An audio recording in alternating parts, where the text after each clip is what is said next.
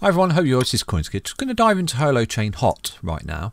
Once again, thank you for your continued support across the channel. Really do appreciate everything that you do. Sharing is caring, and yeah, thank you.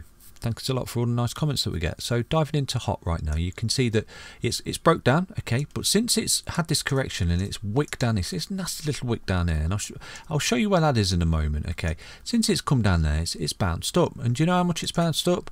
I'll tell you how much it's bounced up. A whopping 33%. So it's actually 33% up since it's collapsed. That's brilliant. That just shows you the key level of support that it's got, right?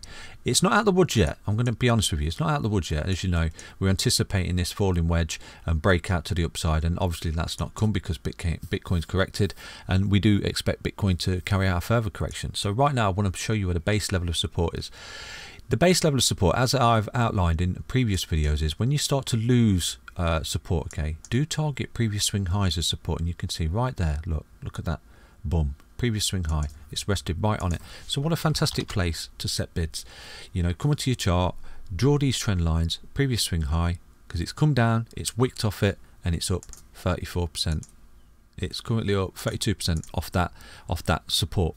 And that's what happens when these things break down. You will see them bounce off support, and when they bounce, the golden opportunities to set long opportunities or actually accumulate more for the next leg up, because that's all it's doing. Okay, it's gone up so much, it's rolling over, it's back testing support, it's holding support, you can see the bounce there, and it's just basically back testing for continuation. The RSI is basically in the floor, as we outlined yesterday. Look, it's in the floor, it's very oversold, and it can't continue to do that for much longer, to be honest with you, because the sellers run out of steam, the selling runs out of power, just like the buying runs out of power and reverses, and then the selling takes over. You know, when the selling runs out of steam, the buying takes over, and that's basically it. So right now we need to see the MACD get a little bit more healthier than that. We need to start seeing the curls on the lines there, so do anticipate that. Your histogram, you can see it's kind of turning a little bit, so perhaps it's picking up a little bit. We would like to see this pick up a little bit more, but again, you're not out the woods yet, because Bitcoin is we are anticipating a further correction for Bitcoin, and as that continues, then there will be more downside. But as long as you're holding key levels of support, and I'll show you exactly where a main key level of support is in a bull market, okay, the most important key level of support in a bull market, in an uptrend, okay, is the weekly time frame, and it's this yellow line here, and it's called the 20 EMA.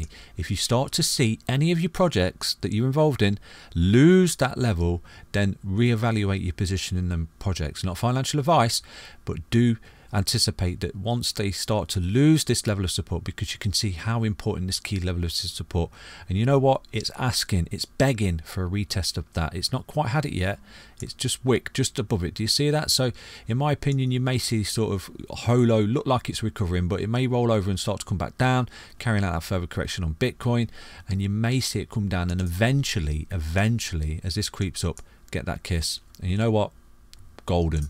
What an opportunity that is, in my opinion. Not financial advice, but all your levels will start to reset. This 55 will come up, this will come up. You're getting this back test of confirmation of support. Beautiful. You've got the golden cross on the weekly time frame, the big buy and go to the beach signal there from CoinsKid. Okay, you sell and go to the beach is the death cross when you get something like that on the EMAs, where the yellow line rolls over, the price goes with it. That's your sell and go to the beach signal, okay, right there off CoinsKid. So just want to reassure you that if you're holding key levels of support, and one of the last levels of support, this is the absolute last level of support in a bull market, is the yellow line, okay, the yellow line on the EMAs. If you start to go under that, then potentially you're going to drag down and lose the red line, which is a 55, and then that is game over, in my opinion, in a bull market. That's the big signal that we're entering the bear market.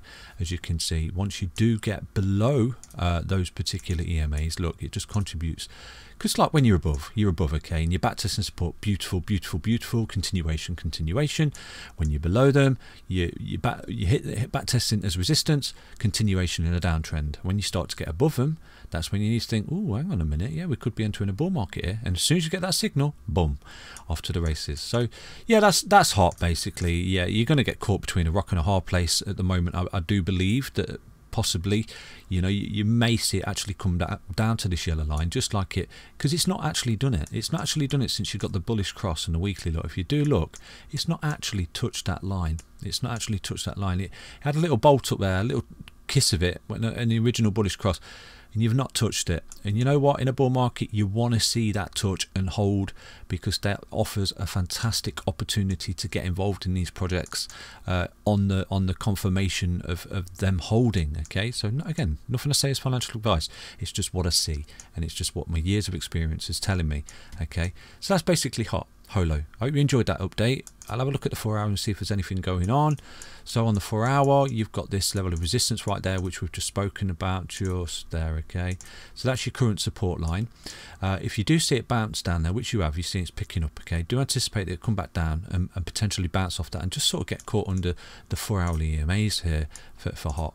Okay, where it just come up, as it said on this yellow line, come back down and sort of get trapped just whilst Bitcoin sorts itself out. Okay, unfortunately, that's Bitcoin. Look how oversold you are on a 4 hourly time frame here, really oversold, and you're getting the pick up and bounce. I mean, if you start to see on that daily, golden. Okay, so that's hot. Do take care, everyone. I'll be back soon with another update. Bye bye.